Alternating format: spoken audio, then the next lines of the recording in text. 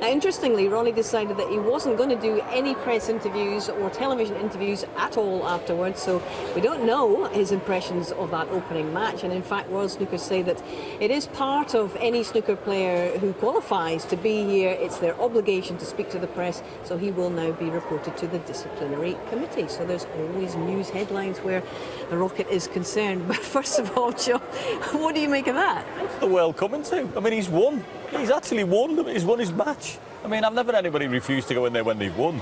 I mean, it's something when you get beat. I mean, you couldn't get... Wild Horses half the time couldn't get in when you got beaten, but what's going on, Pete? I don't know. Well, the last time I won a match here was back in the early 50s, and they literally had to call security to get me out of the press conference. So, you know, I lost to Marco, and I wanted to say to the press how well he played. He probably played the best anybody's ever played against me. The conditions were the best I've ever experienced, and nobody wanted to speak to me.